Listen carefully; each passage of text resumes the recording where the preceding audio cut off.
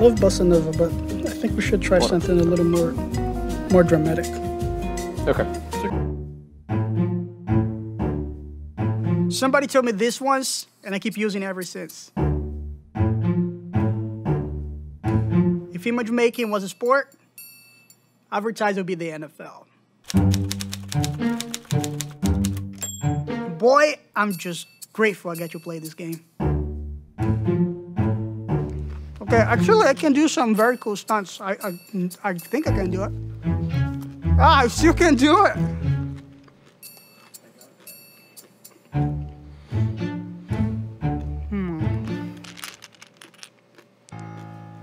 Since I was a kid, I loved telling stories. I was the one telling stories to my friends.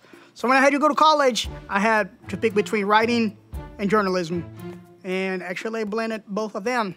For me, photography, it's about eliciting emotions and capture them in a frame. So in the sense, each image I take, it's more like a static frame of a much larger story, of a much larger movie.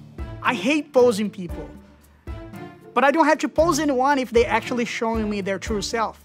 So before I even touch the camera, sometimes I spend 10, 20 minutes talking to the person, getting to know who they are so they can know who I am.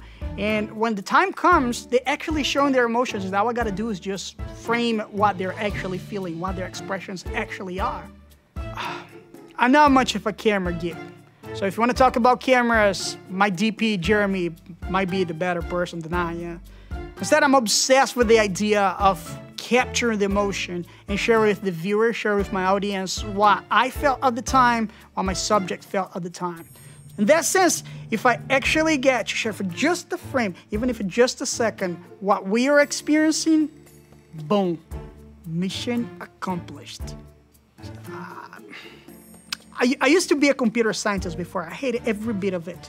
And then I got myself on set, working with creative people, creating imagery all over the world, and getting paid to do that.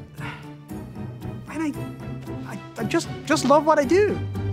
My name is Pedro Oliveira, and this is my master. Right. Dude, that was completely uncalled for. I'm just trying to make sure you don't get sued.